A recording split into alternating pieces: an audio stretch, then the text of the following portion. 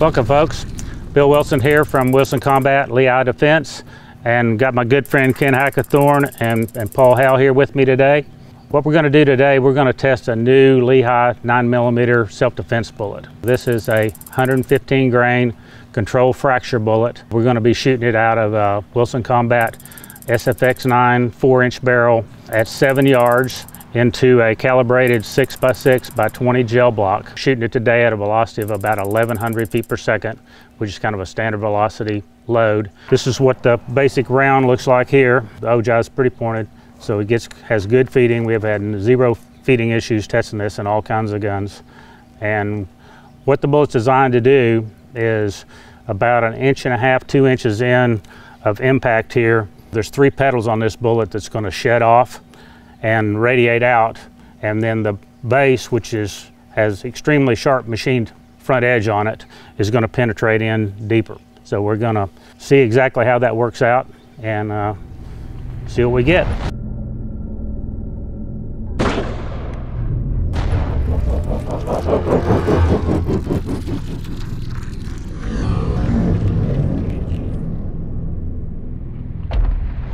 Going to kind of go over what the bullet did. This bullet's designed to come apart shortly after impact, and what we have here, we have about 1.5 inches of penetration in the block. Then the bullet separates, 3 petals go out. The least penetration is 6 inches, the most penetration is about 7, and then the flat woodcutter base continued on for 17 inches. So let's pull it out and kind of see what these things look like and see what the guys think about it. Okay, there's one of the petals. The base normally weighs about 82 grains retained weight.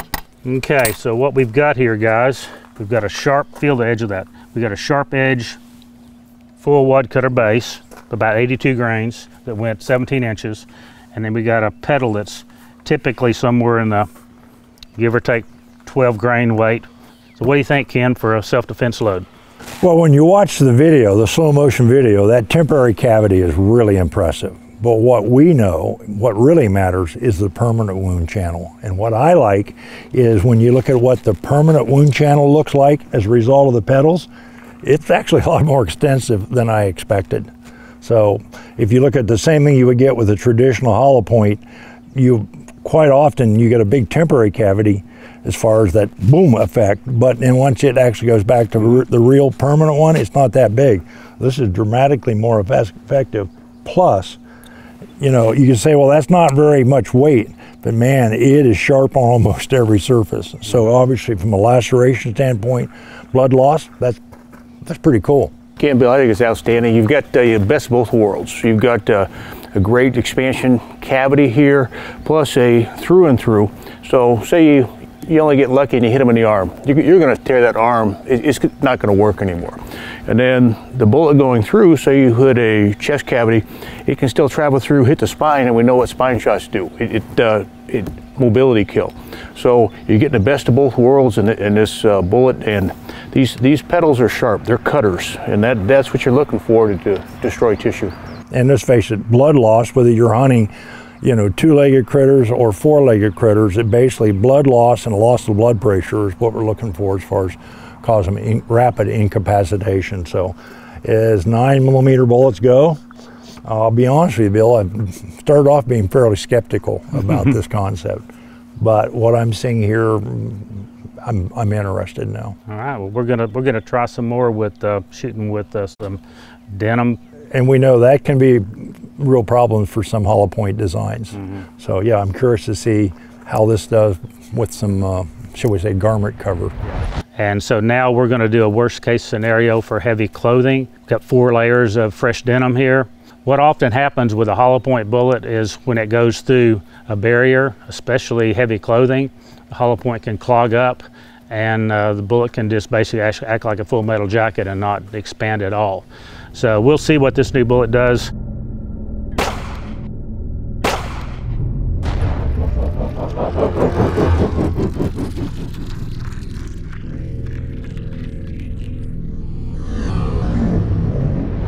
All right, we just finished shooting the new 9mm 115 control fracture, but we had 4 layers of fresh denim that we had to penetrate first. What we've got here compared to the bare gel is we actually got more dispersion of the petals. We got one petal all the way to the bottom of the table down here at the back.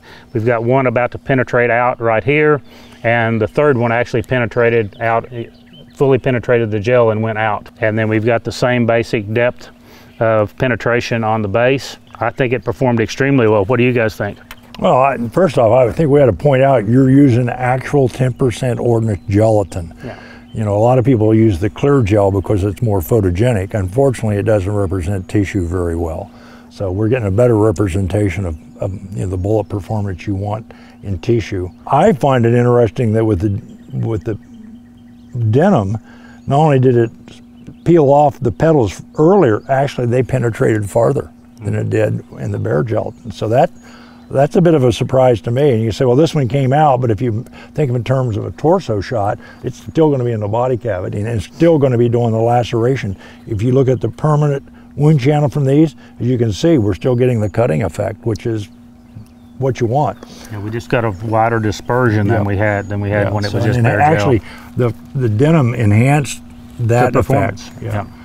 I like the consistency. You're getting the instant dump, a lot of energy transferred. The main core is pushing through, it's cutting, but it's not pitching or yawing. It's staying on trajectory, which is consistent, and that's huge. So now you have an ammo of still the best of both worlds, and be interested to see, you know, how it continues, because right now everything's consistent, and that's what I look for in a pistol bullet. Yeah. And the thing that we've talked about before, so often when you do this with traditional bullets, you often see them that they end up base first. They actually do a yaw and reverse. Yeah. And this thing is still base, you know, base as it came out of the barrel, and that sharp cutting edge. And I noticed the way that bullet's made, the way it's machined, you basically are cutting, in essence, a sharp edge on the wad cutter effect. So you've got that effect. So your permanent wound channel, from a laceration standpoint, is not pushing aside things like nerves and veins and arteries. It's actually going to clip them. Yeah, and again, we got good penetration. That's about 15 and a half. 15 and a half. 15 and a half inches. Yeah, let's pull the stuff out and see what we got. Now it's staying center mass of the block when you look at the end, so it's flying true inside the medium. Bill, yeah, there we go. I'll get one of the petals here. A little bit of denim stuck to the front of it there. But it's still got that sharp cutting edge, you know, that was initially machined in it. Yeah, and it's interesting, you got some denim in there, but it doesn't affect the performance whatsoever. Yeah, no, it's consistent. And that edge is pretty sharp. Yeah, as long as it doesn't hit anything like, you know, metal or rock or something like that, the edge is going to stay sharp.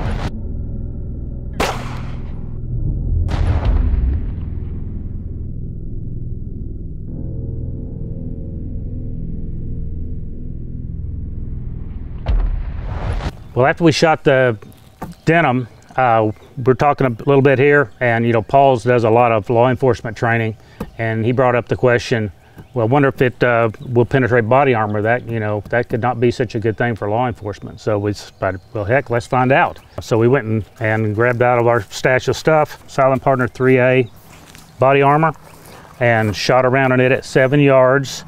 The base was still sticking out of the front of the vest, and the nose actually imploded rather than expanding out to come apart. So the bullet did what it was designed to do, because it takes entry into fluid to make this bullet come apart. Hard objects doesn't make control fracture bullet come apart, or any of our control chaos rifle bullets come apart. It takes fluid. So, you know, we pretty much dead center on the deal, and you can see there we got no entry whatsoever into the block. You know, the vest stopped it completely. Looking at this from perspective of a law enforcement officer, I think it's pretty good news, don't you, Paul?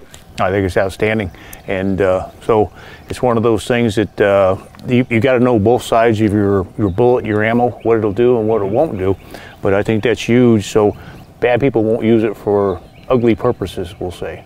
You've got to be able to back up the fact that you don't want a bullet that's going to limit its market, because let's face it, if it did do the job, then it's going to limit your ability to sell it to the private sector. So, Yeah, the bullet is, we'll say, is nobody wants to get shot with body armor. It's never pleasant, but we know that the bullet's not going to go through, and that's our goal.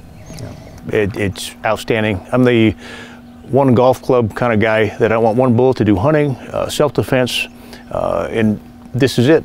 So it does everything I need it to do, whether it be an animal or a human, and it's simple and effective, and it's consistent, and that's what I like. Well, I'm like most people. When you first bought this bullet business, Bill, I was a little skeptical.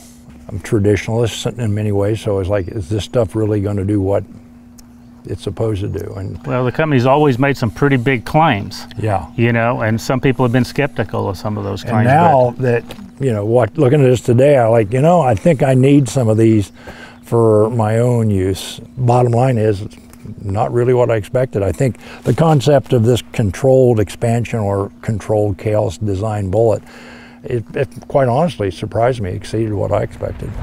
Well, folks, thanks for watching. Hope you learned something from the video on the performance of this new Lehigh bullet that we're pretty excited about. We spent a lot of effort testing. We're going to do another video in the future here on exactly how our protocol is for testing.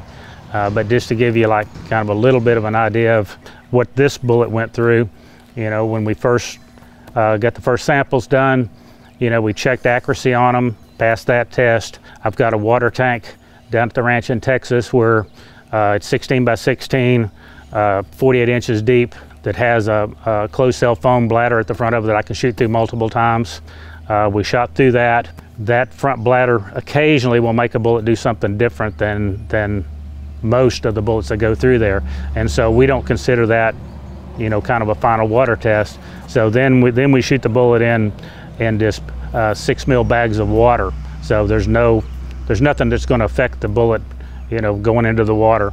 And then after it does good on that, you know, it gets gel tested, and the ultimate final test, I go out and shoot a hog, and then we put the hog cadaver up and we shoot the bullets into a hog and see what they do. Thank you, folks. Appreciate you tuning into the channel. And if you're not a subscriber, hope you will subscribe, and we'll catch you guys later.